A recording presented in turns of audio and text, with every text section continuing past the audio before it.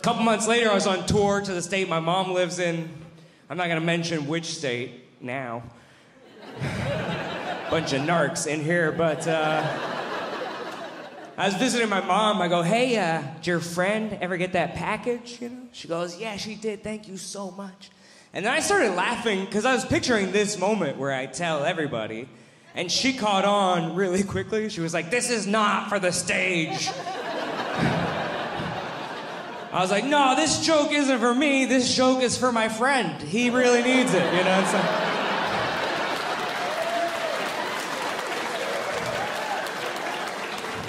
I got a fake map for my TV show. I don't know my own city this well. I use Google Maps to get home every night, but I got a fake map I gotta study.